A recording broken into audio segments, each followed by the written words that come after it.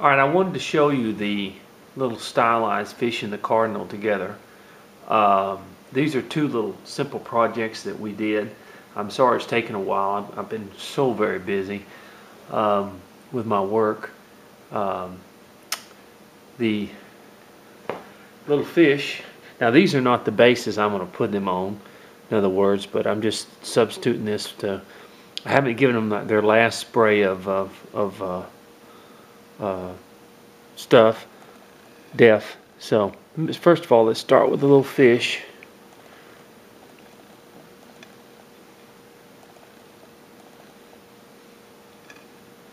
And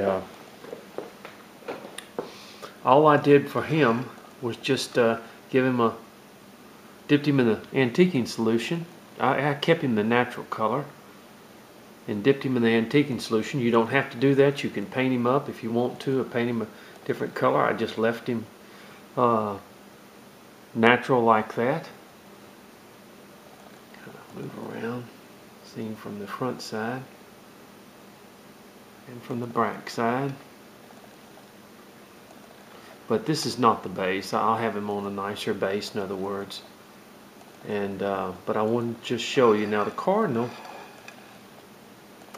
It's a combination of black and red, in other words, to try to, and like I told you, I try to make my things. I put a little yellow here, and then I put a little red over it just to give it kind of a orangey look, not quite orange, but sort of a reddish yellow look. In other words, the little cardinal itself.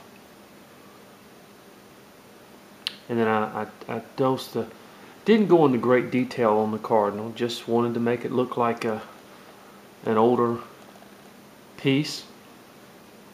But you know, you can paint it whatever way you want. In other words, I know that most cardinals they're red with the black, kind of the black breast in here and stuff like that. But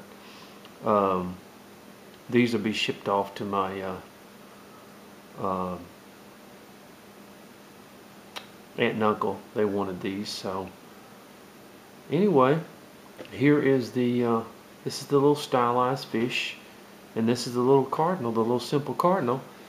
And these have been good projects, good things. But let me let you look at the cardinal one more time. Just a mixture of red oxide and a little black, and of course I left this fish natural.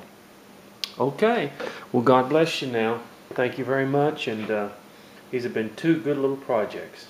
God bless you now.